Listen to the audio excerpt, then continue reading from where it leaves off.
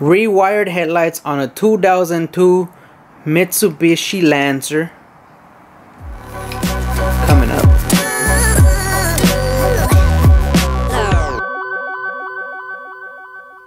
Alright guys, thanks for clicking on the video. Today we're working on a 2002 Mitsubishi Lancer. 2002 Mitsubishi Lancer, and the problem is it has no headlights.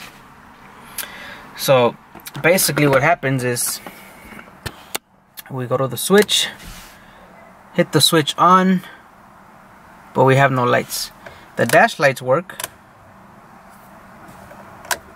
but we get no headlights. Okay, the reason it doesn't work is here. Okay, somebody wired in this headlight connector to fix a problem. Now, I don't know what brand this is, but the problem is here. The problem is in the connector with the headlight, because obviously it melted the connector. Now, anytime I do wiring under the hood, I don't recommend you use these butt connectors, okay? Because anything that's under the hood is exposed to the elements. Now what that means is there's air, there's water, there's moisture, there's dirt, there's fucking animals can get in here. I never seen that happen, but anything could potentially get inside this connector, okay? So if you're gonna wire anything under the hood, make sure you solder, heat shrink, or use crimp and seal connectors, but don't leave anything open. If there's water, there's corrosion. If there's moisture, there's corrosion, and that means high resistance, and that means shit like this, okay? So I got 2 new connectors and 2 new headlight bulbs, just to be on the safe side, okay? The bulbs were still working, but with something like this, it's better to just get new parts. Now let me show you what I've already done. Okay, so this is what I got. I got 2 9007s from Sylvania, and I got 2 connectors. Now, funny thing is they're dormant parts, okay?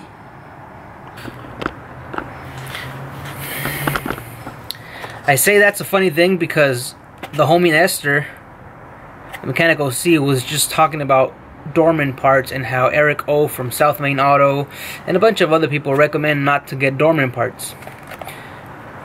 But Dorman makes a lot of good parts, and they make a lot of parts that are not available from other manufacturers. So I like to go to Dorman whenever I can. If you go a few videos back, I did a video on a Ford Expedition for a door lock actuator. The actuator that I got was from Dorman. That thing's still working. It's probably been 2 weeks and it works good. So I mean, I guess it depends on what kind of part you're going to be getting. These are just connectors, headlight connectors. Yeah, we're gonna try them out and we're gonna see if it works. If not, I'll be making another video talking shit on Dorman. But for now, they've been working for me. I mean, I think it's just like any manufacturer out there. You have your good parts, you have your bad parts. Apparently Dorman has more bad parts than good parts. What can I say? So let me open this up and we're gonna get started on the wiring. But before we do that, let me get a wiring diagram for you guys. Alright, so I'm gonna be using Mitchell On Demand. For those of you that are not familiar, here goes. Alright, so you go over to the repair. You pick your car by year, make, and model. So it's a 2002 Mitsubishi Lancer, and I think it's a ES. I don't think it matters though for the headlights. Okay, now over here you have all your categories on the left. I go straight right here to wiring diagrams. I go to system wiring diagrams. You can use this one if you want to get familiar with how to read the diagrams and what symbols and colors and all that crap. But I go to system wiring diagrams right here, and then I scroll over to the right and look for headlights. Okay. Now usually there's a couple options for headlights. There's gonna be headlights with daytime running lights, with HIDs. Anyways, click on headlight circuit and it gives you a diagram. Alright, now this is the way I like to do it. I like to highlight the circuit that I'm gonna be working with. So I'll highlight my ground, but I'll choose green for my ground. That's just habit. And for my power side, which is these two. Now remember I said, here let me zoom in a little more. I said that the bulb had two filaments inside. It doesn't matter how you wire this. This could be your low beam and this could be your high beam. The way it works is for the low beam, it'll turn on one filament. For the high beam, it'll turn on the two filaments. Alright, now it doesn't make a difference here because if you look at this closely, this is a 10 amp fuse, that's a 10 amp fuse, that's a 10 amp fuse, and that is a 10 amp fuse. So that tells me that each filament of the light draws about the same amperage. So I can wire these 4 wires. Well, I can't wire left to right, but I can wire these two on the left headlight for the red yellow, and the other one was red blue. I think we saw that earlier. And then on the right headlight it's a pink wire, and the other positive wire is a red white wire, and then the grounds are black. So we're gonna go black to black, and then the other 4 wires, it doesn't matter which way they go. That's how I like to look at my diagrams. I like to highlight everything. Now if you want to get rid of all this spaghetti over here, just click on this button right here that says hide show, and it'll hide everything that you don't want to see. So only the things that you've highlighted is going to be shown for you, and it'll make it easier for you to read the wiring diagram. This is why I like Mitchell, and I prefer it over All Data or any other programs that are out there. This is a pretty good program, but I usually keep everything there just so that I know that there's nothing else on the circuit that I need to look at, and make sure there's nothing else tied into this circuit. Alright, I'm just gonna take the battery out just so that I can get the camera in there and show you guys exactly how. Anytime you disconnect the battery, negative first. That's just gonna give us more room to work with, and you don't have to take it off, but it's better for video. Okay.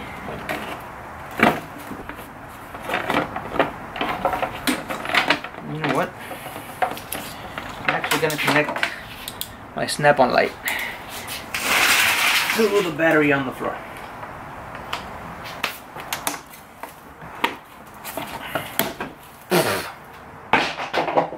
Okay. Now you can see we got much better room to work with. Perfect. So I got my 3 wires right here. I have my red with yellow, I have my black in the middle, and I have my red with blue. Oh, here, let me go over the tools that you're gonna need. Alright, before you get into any electrical work, you have to have basic knowledge and basic tools so you can get the job done right. First off, get yourself a good pair of wire strippers. I mentioned earlier that you're gonna have to do some soldering. If you're gonna work under the hood, any wiring repairs that you're gonna do, make sure they're soldered. You don't want this shit to happen to you. Alright, solder your wires. Don't use butt connectors. This is a Craftsman soldering gun. Solder. You're gonna need some good solder. Alright, I got this from Radio Shack. It has some lead in it. I don't remember exactly what 60-40 means, but there's 60% something, 40% something else. Let me read. This product contains and produces chemical known to cause cancer, birth defects, or other parts. Rosin core solder, okay? Anytime you're working on cars, Rosin core solder. This is 60-40 from Radio Shack. You may or may not need electrical tape, and you're gonna need some heat shrink. This is from Harbor Freight, and I've had it for a while and they work good. They get the job done. You need a lighter. Yes, you can use a heat gun. Yes, you can use a soldering gun, but a lighter works fine. You're not gonna blow anything up.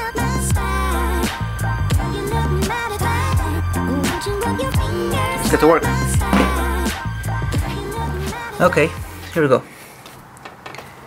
There's a little bit of wire already exposed. This is on the red yellow wire, but I'm gonna cut this crimp connector off of the black wire. And if I can't pull it off, yeah, see, that's why I don't like using crimp connectors. That one came off pretty easy. Alright, so what I like to do is leave about, I'd say that's ½ an inch of wire on each one. These are already cut, so somebody already started it for me. Somebody already got me, they gave me a head start, so thank you. Now, I'm gonna wire these. So like I said, you want to strip a little bit off the end. So there you go.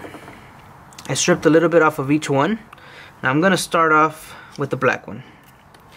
Start off with the ground and wire it to the ground. So the way I like to do this is I make an X. I like to make an X, and then I'll just throw one wire over the other. But you know what? I think before you start soldering, you want to slide your heat shrink over these wires. Alright, so here we go. You want to slide the heat shrink over the wire. Very important, because then once you have it soldered, you're going to have to recut it and do it again. Slide it over the wire and do it again. Now when you're soldering, make sure you keep the soldering gun away from the heat shrink, because then it's going to start shrinking onto the wire down here, and you don't want it. You want to do it over here. Okay, so we're starting with the black. Let me just strip a little bit more off the black. Okay, so black one is the first to go, and I like to put it in an X and twist it over each other. Alright, now you're gonna take your soldering gun and you're gonna get it warm. Okay, now the way you're gonna find out if it's warm enough to solder is you're gonna take your solder and you're gonna rub it on the tip of the gun. Once the solder starts melting on the gun, then you're ready to put the gun or the soldering iron onto the wire. Once the wire gets hot enough, the solder's just gonna melt. There you go, the solder's just flowing into the wire. Okay, you just want to touch the wire and it's gonna melt right in. If you have some good solder, it makes the job easier. Alright, so that's done. Alright, now that this is soldered, you want to go ahead and slide the heat shrink over the solder, over the part you soldered, and shrink it over your soldering. Just go back and forth till the heat shrink shrinks. Alright, that's one down. And again, I make an X and I twist them over each other. Papi, yes? why do you go harder? I'm working on the lights. Oh. Okay. Yep. Okay. Now again, same process. We're gonna put the soldering gun to the wire. Oh. Because that thing. It's hot, be careful. There you go. I'm touching the wires and I can see the soldering starting to melt.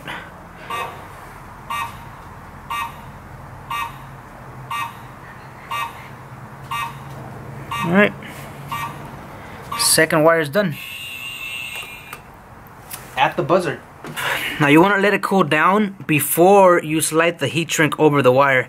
If you try to slide the heat shrink over the wire right now, it's gonna start shrinking and you might not cover the full repair. You can touch the wire.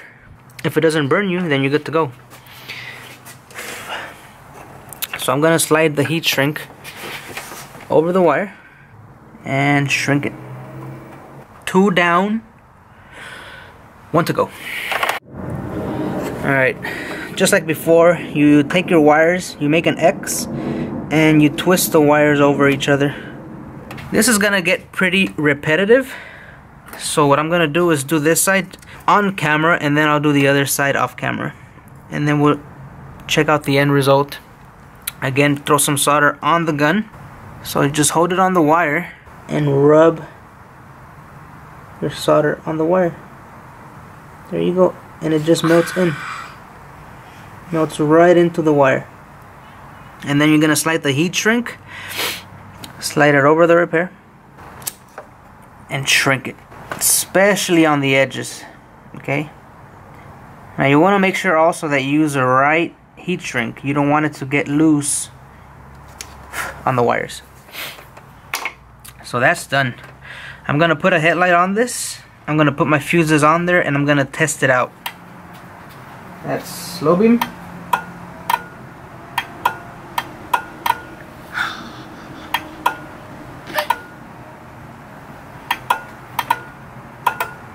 Cool. Looks like it works.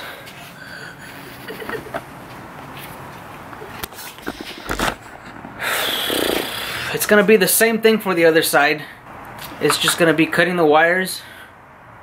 Here, actually, let me show you what the other side looks like. Now, on this side, you got a bunch of hoses in the way, but essentially, it's the same thing. I forgot to mention that on the other side, there's a little this plastic cover. It pretty much holds the light in place. You need to pry up on these, and I think it's pretty hard because they are melted on here. That's how you'll know it's fried on there, because it'll be pretty hard to take off.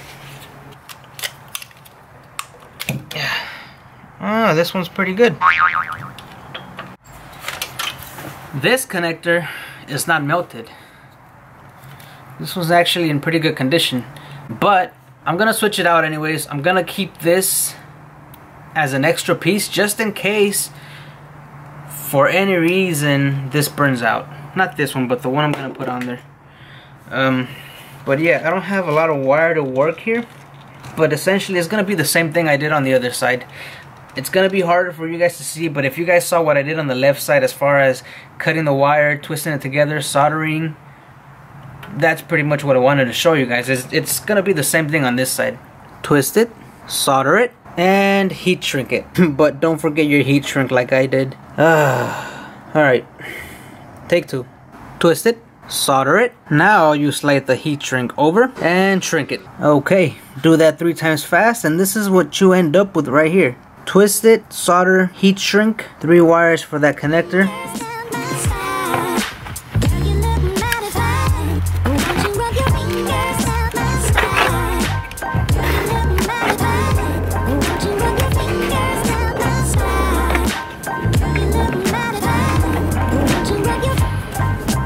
So there you have it.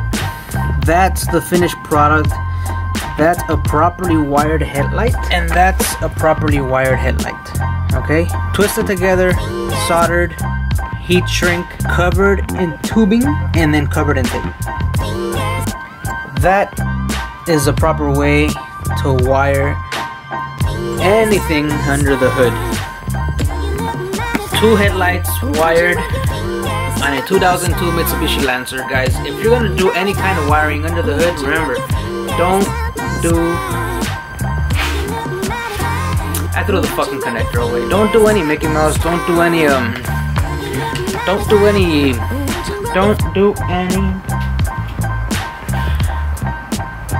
Mickey Mouse. Don't use crimp connectors. Don't use butt connectors. Don't use home electrical connectors. I've seen those used before. The ones you twist on, don't use them. Alright? This is a connector that it had on there and it melted. I got 2 from Dorman. We're gonna see how those work. I've used a bunch of parts from them. That's the end of the video right here. 2 headlights, twisted, soldered, heat shrink. Thanks for watching, guys. I'll see you guys on the next video.